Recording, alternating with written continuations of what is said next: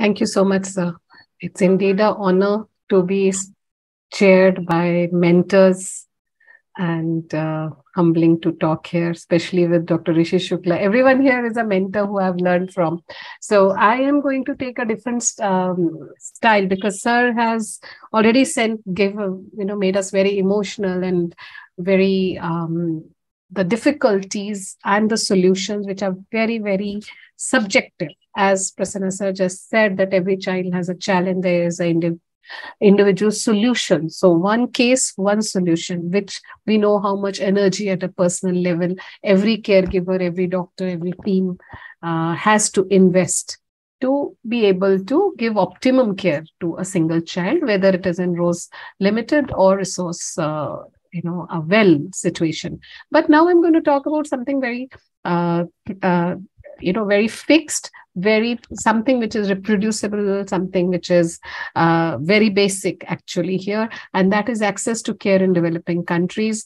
So we know, and this is what we see every day, both sides are my own children with type 1 diabetes, and one has a very loving, caring family, and they are using CGMS, a pump now, everything, and the other comes from a village, has so many issues, and just cannot afford even the transport, let alone having any kind of technology. So we have this kind of a disparity in a country. So since we were talking about this developing countries, and this is a ISPAD forum where this is not just India, but all the developing countries. So we, just as by definition, I just wanted to get that picture right. How big is our problem? And we are talking about 152 developing countries in the world. So it's not just us, it's like 152 developing countries, and that's a population of 6.69 billion. So whatever problem we are talking about actually reaches out to everyone. So this is practically almost whole of Africa, Central South America, all Asian countries, and even some other countries in the northern continents as well. So this is 85.33% of proportion of the world's population. And if 85.3% of the world's population falls under this developing country criteria, then it is really a kind of a eye-opener that whatever solution I can find sitting anywhere, for example, if I'm in Aurangabad here, can actually be reproduced or taken to rest of the world. Or we can get a solution from Africa or Asia or anywhere. So that with that thought, I have kept this topic on that track. And so developing countries can be divided into low-income countries, lower middle-income countries, upper middle-income countries, and high-income countries within the developing countries as well. India is probably an aggregation of all. So it's like the elephant, and any side you see of India, and you will have all four. So if you see a clinic and say, oh no, children are like in such a bad, there's food scarcity at one end, and there is absolute lack of access of infrastructure at one end. The other end, you would have actually a good service. Even, for example, as Dr. Sujoy Ghosh was telling us, so in Bengal, maybe would have now access to care, even a government hospital. Okay, it took time, it's there, but it's available. So we are a aggregation of all kinds of settings. Now, we have talked about it in the inaugural ceremony also. This was very well emphasized by all our dignitaries, and Dr. Shukla has so beautifully expressed it in context of a child.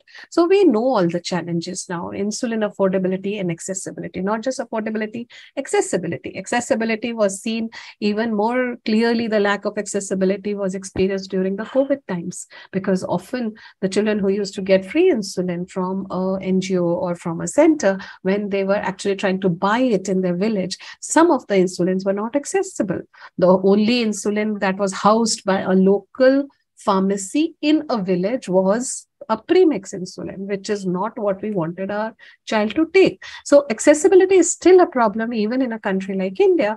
Monitoring affordability and accessibility in the entire spectrum, whether we are talking about a strip, I think the lowest cost strip in India today, you can get around 6 to 8 rupees, but even that is expensive, the kind of monitoring we want, all the way to continuous glucose monitoring system. But it is tough.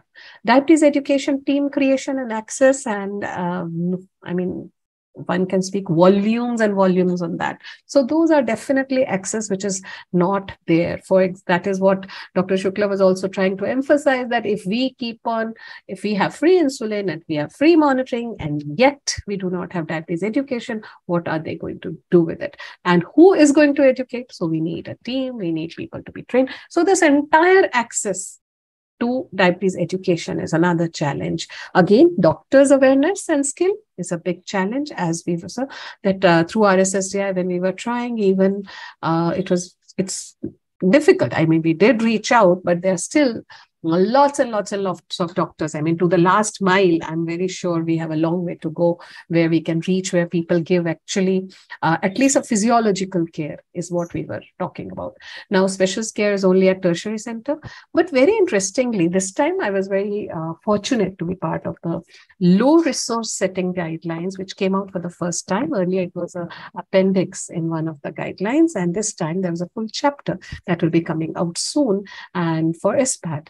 And that opened up our eyes, because we were 12 doctors there, and Dr. Leena, who was there present today in the morning, was the one who was trying to get all the sides together.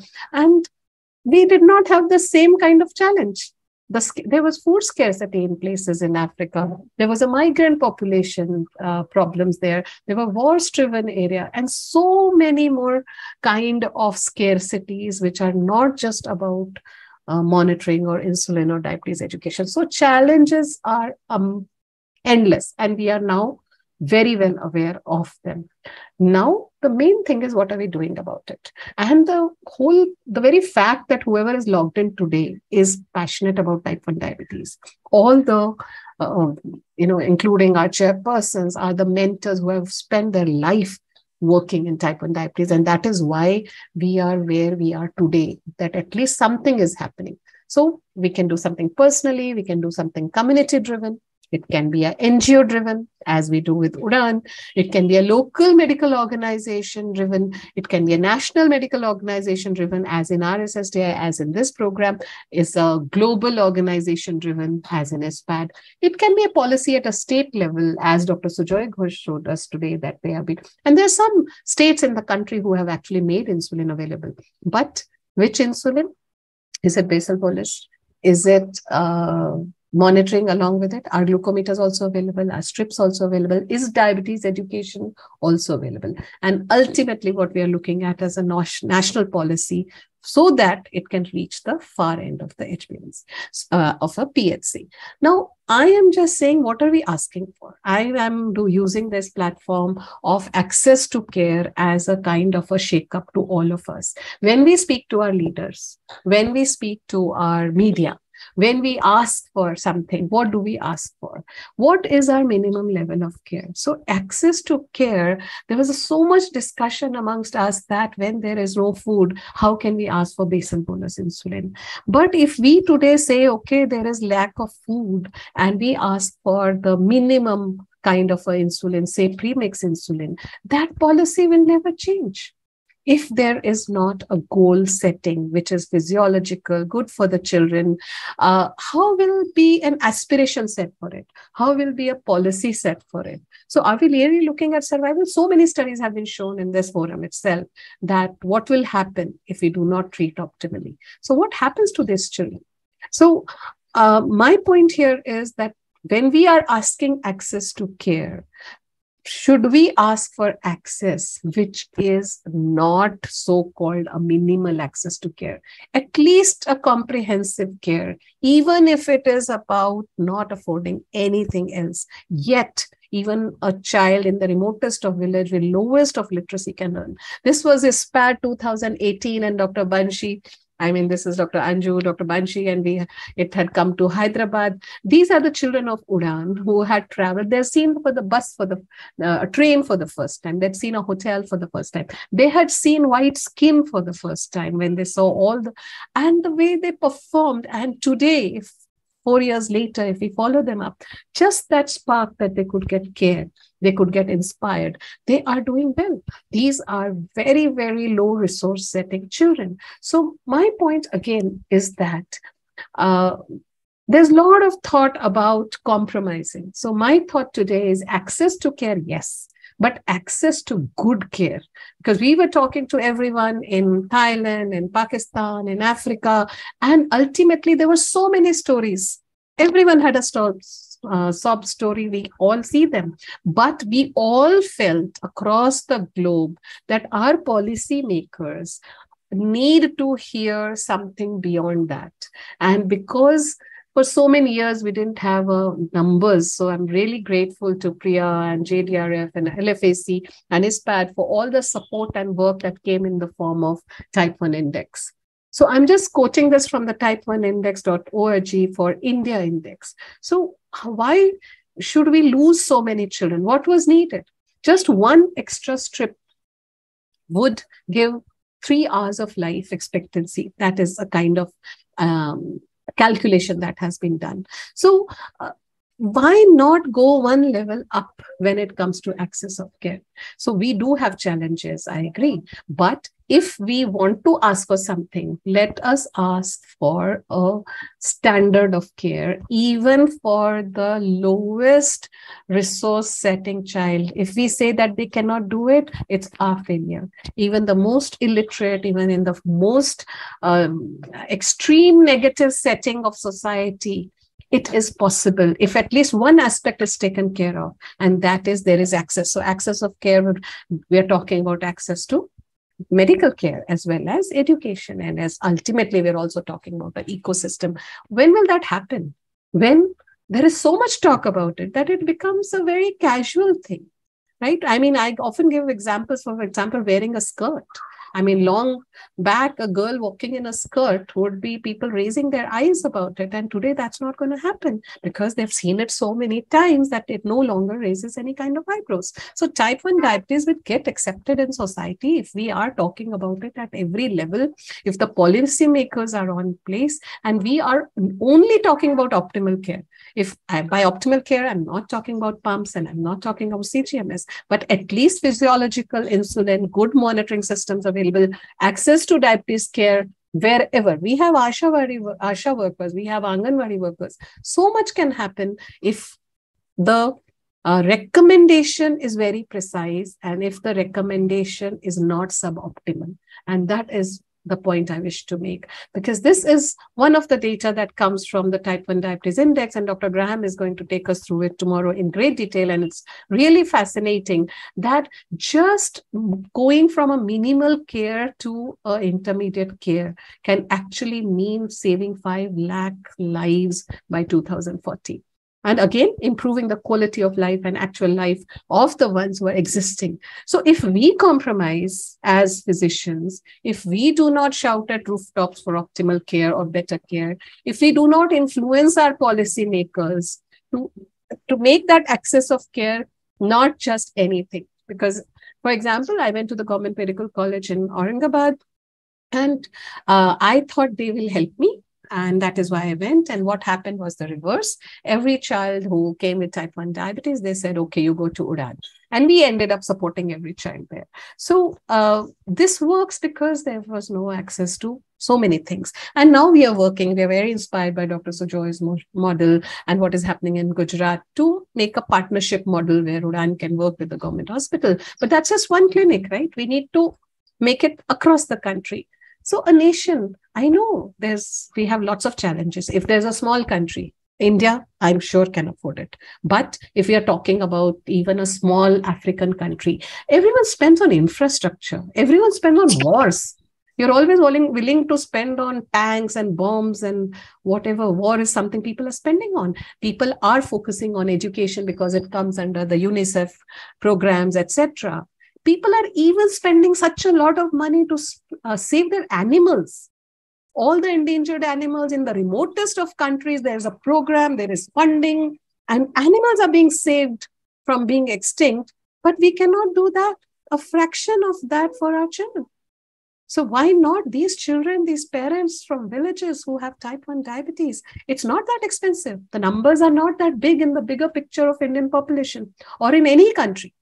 So again, I go back to saying that, yes, we were talking about the Global Diabetes Compact, and this because it's a centenary year of insulin, it was launched with the World Health Assembly resolution saying that the reducing the burden of non-communicable diseases through strengthening prevention and control of diabetes. And this is due to the policy window of centenary of insulin's discovery. So I think that gave a spotlight to type 1 diabetes, because there was so much talk of insulin. And that brought the focus on type 1 diabetes. But whatever it brought it there, we are just very grateful.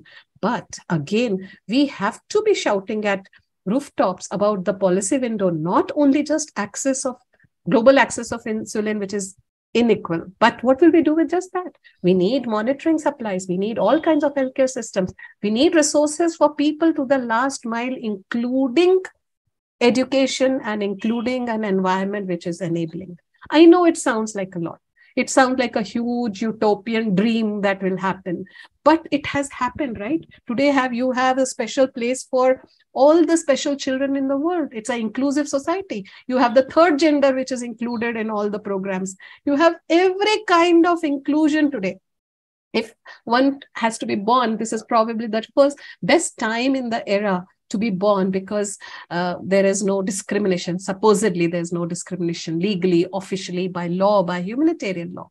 So again, re-emphasizing the point that yes, we have a very poor access to care, holistic care, in the global scenario of diabetes, of all countries which are low resourced or developing countries, including India.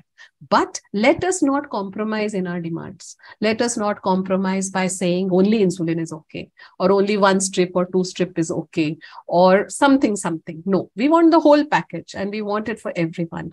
If we stick to our guns at all levels and everyone does it, one day this dream is also going to be true. So a little child, no matter where they come from, this little child's dream was to have pani puri. And it came true because he was on basal bolus and he could bolus and then have the pani puri. So a dream can be as small as this to a big dreams that children and young people with type 1 diabetes can today dream of. Thank you so much. Thank you so much.